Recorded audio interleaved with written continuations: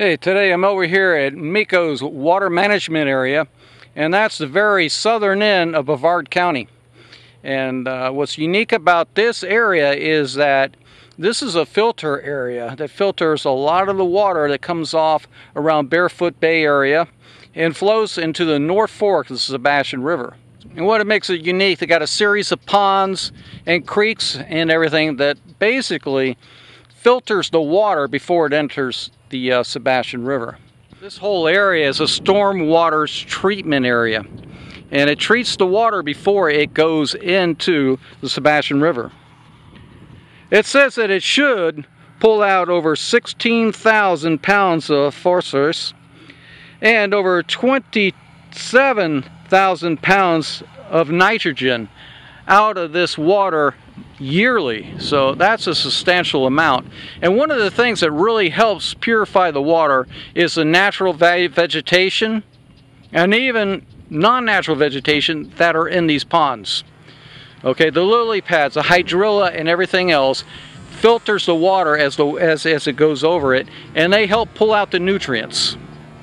And for me, that's a really good thing. This is a multi-million-dollar project. The Florida Department of Environmental Protection has put over $1.5 million into this. Department of Transportation, another $1.5 million. And over $500,000 were put in here by the Brevard County. So it's a substantial amount of money to help clean up the water and help the lagoon. And the reason why I'm here, I got a call from a friend of mine, actually on Facebook, and he fishes this often, and he said he just saw in the last few days they sprayed this water management area. And for me, I cannot figure out why, because the spraying of the weed killers kills the weeds. It kills basically all vegetation.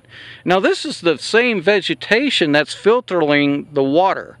It filters the water, takes the nutrients out, and they absorb them.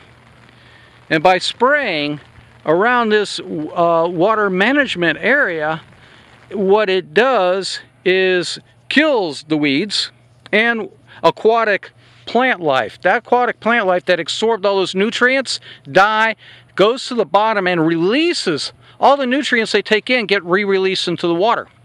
So what you end up with is a layer of dead muck. It's what they call muck, but this is toxic muck because it's got the chemicals in with it also. So when it rains now, all that nutrients and all that stuff we're trying to take out of the water gets re-released into the water. It rains, it flushes into the lagoon, and our seagrass dies off. Why are they doing this? I really don't know. This is being managed by the St. John's Water Management District, so I plan on getting in touch with them and seeing why they're spraying. Honestly, the one thing that's going to save our lagoons and our waterways are the weeds.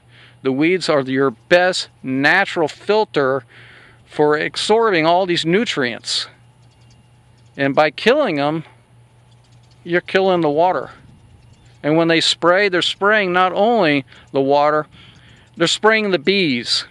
They're spraying all the birds and the nesting birds that live along the water. They get sprayed and doused with this stuff.